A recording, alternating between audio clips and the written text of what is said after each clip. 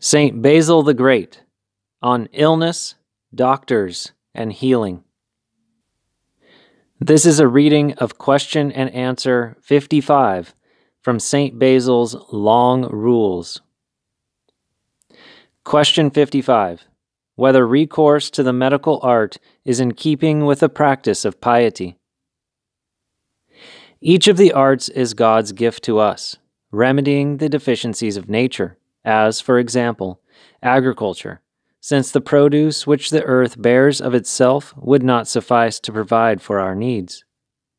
The art of weaving, since the use of clothing is necessary for decency's sake and for protection from the wind, and similarly for the art of building. The same is true also of the medical art, inasmuch as our body is susceptible to various hurts, some attacking from without, and some from within by reason of the food we eat, and since the body suffers affliction from both excess and deficiency, the medical art has been vouchsafed to us by God, who directs our whole life as a model for the cure of the soul, to guide us in the removal of what is superfluous and in the addition of what is lacking. Just as we would have no need of the farmer's labor and toil if we were living amid the delights of paradise, so also we would not require the medical art for relief if we were immune to disease, as was the case, by God's gift, at the time of creation before the fall.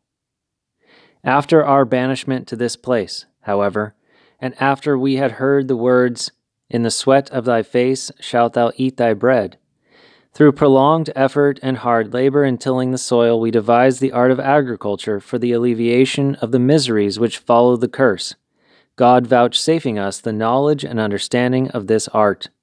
And, when we were commanded to return to the earth, whence we had been taken and were united with a pain-ridden flesh doomed to destruction because of sin, and for the same reason also subject to disease, the medical art was given to us to relieve the sick, in some degree at least.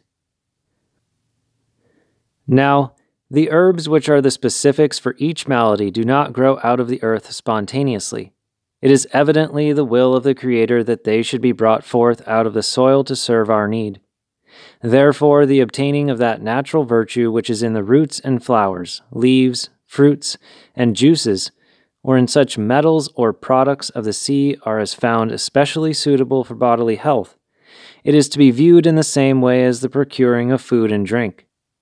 Whatever requires an undue amount of thought or trouble or involves a large expenditure of effort and causes our whole life to revolve, as it were, around solicitude for the flesh must be avoided by Christians. Consequently, we must take great care to employ this medical art, if it should be necessary, not as making it wholly accountable for our state of health or illness, but as redounding to the glory of God and as a parallel to the care given the soul. In the event that medicine should fail to help, we should not place all hope for the relief of our distress in this art, but we should rest assured that He will not allow us to be tried above that which we are able to bear. Just as in those days the Lord sometimes made clay and anointed, and bade wash and seal away, and on other occasions was content with the mere command, "I will, be thou made clean," whereas He left some to struggle against their afflictions, rendering them more worthy of reward by trial, so it is also with us. He sometimes cures us secretly, and without visible means when He judges this mode of treatment beneficial to our souls.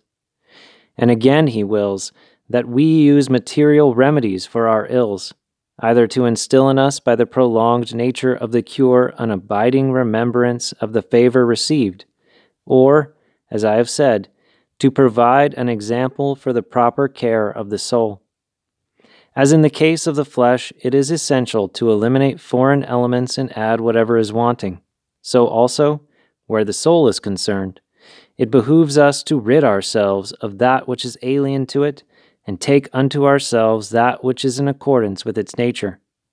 For God made man right, and He created us for good works that we might walk in them. Moreover, as in using the medical art, we submit to cutting, burning, and the taking of bitter medicines for the cure of the body, So also in caring for our souls, we must heal them by accepting the cut of the reproachful word and the bitter medicine of penalties. The prophetic writings, furthermore, utter this remonstrance to those who have not received admonition. Is there no balm in Gilead? Or is there no physician there? Why then hath not the health of the daughter of my people gone up? Jeremiah 8:22. The fact also that chronic illnesses persist over a long period and despite varied and painful remedies is a sign that we should amend the sins of the soul by assiduous prayer, prolonged penance, and the severe disciplinary treatment which reason may advise as adequate for the cure. Nor, because some sinners do not make good use of the art of medicine, should we repudiate all the advantages to be derived from it.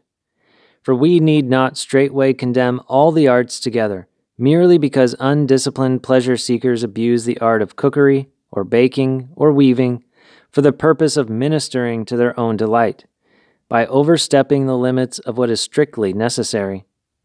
On the contrary, their abuse of these arts ought to be made evident by our demonstrating the proper use of them. Similarly, with the medical art, we ought not commit outrage against a gift of God by putting it to bad use. To place the hope of one's health in the hands of the doctor is the act of an irrational animal. This, nevertheless, is what we observe in the case of certain unhappy persons who do not hesitate to call their doctors their saviors. Yet, to reject entirely the benefits to be derived from this art is the sign of a pettish nature. Just as Ezekias did not regard the lump of figs as a primary cause for his regaining his health, and did not consider this fruit responsible for the cure of his body, but gave glory to God and added thanksgiving for the creation of the figs, so also, when we suffer the blows of calamity at the hands of God, who directs our life with goodness and wisdom, we first ask of him understanding of the reason he has inflicted the blows.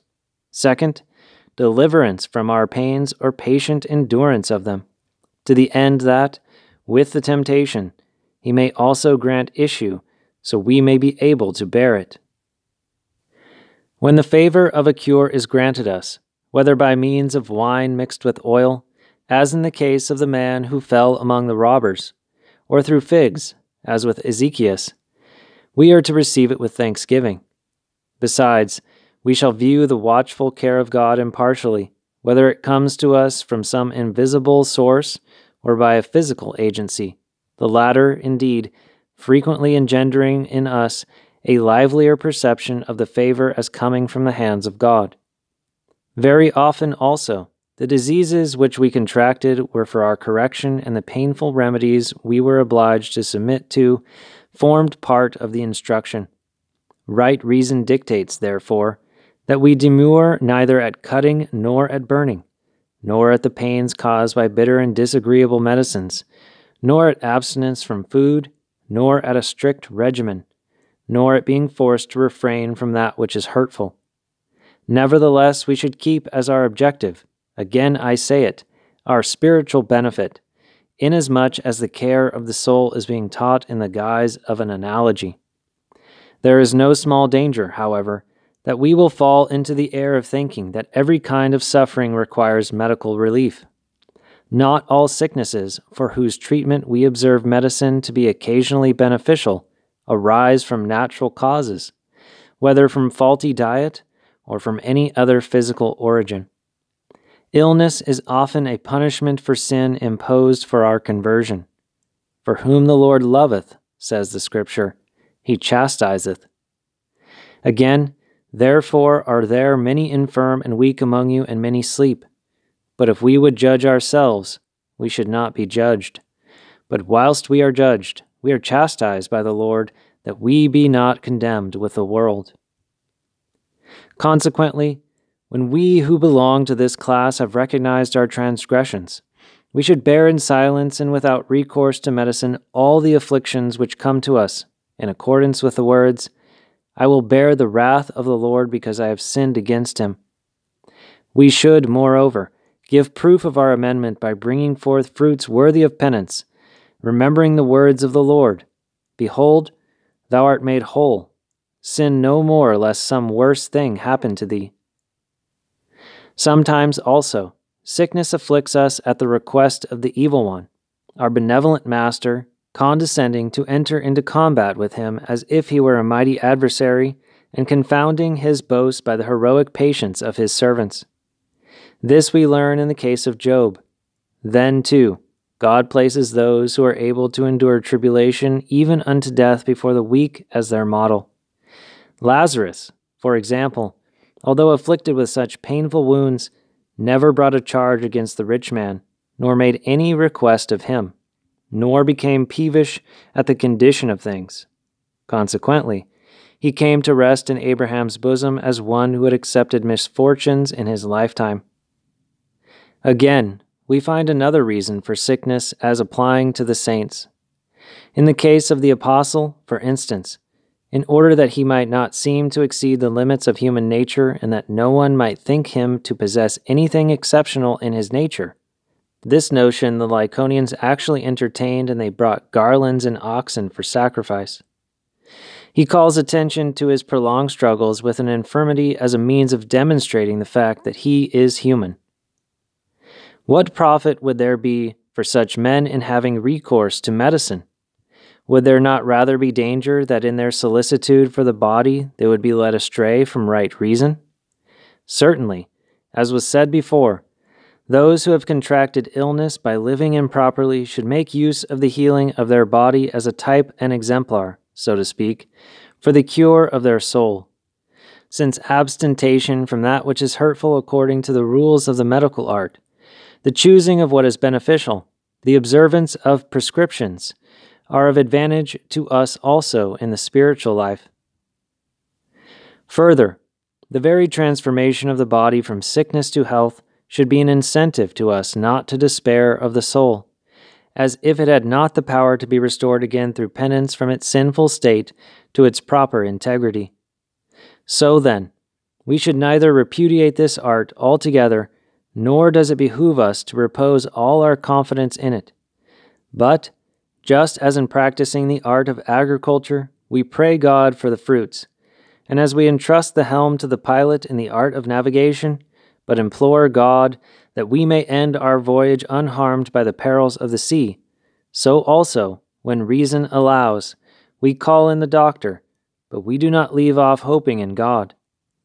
It seems to me, moreover, that the medical art is no small aid to continency. I observe that this art prohibits sensual indulgence. It is opposed to satiety. It forbids as expedient an elaborate diet and an exaggerated liking for condiments. In general, it regards want as the mother of health, so that even in this particular, its counsel is not without value for us. Therefore, whether we follow the precepts of the medical art or decline to have recourse to them for any of the reasons mentioned above, we should hold to our objective of pleasing God, and see to it that the soul's benefit is assured, fulfilling thus the Apostle's precept, whether you eat or drink, or whatsoever else you do all to the glory of God. Through the prayers of our holy fathers, of Saint Basil the Great, O Lord Jesus Christ our God, have mercy on us. Amen.